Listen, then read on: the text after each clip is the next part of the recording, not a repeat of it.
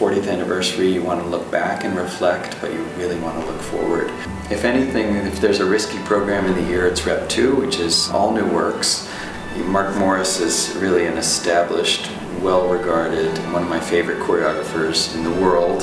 For us, it'll be the third piece by Mark Morris that we've done, but the first commission, which is such a difference having Mark in the studios with all of his amazing dynamics every day, and humor and insight and musicality. So I'm very pleased with that, to have that commission. I've been sort of tapping Mark on the shoulder for about 7 or 8 years, asking if we might do an original work by him. The dice are really being rolled with Andrew Barty and Mark Mullen, who don't have a lot of experience. I've seen real strong promise from our Next Step performances that they participated in over the last couple of years, and they're a nod to the future.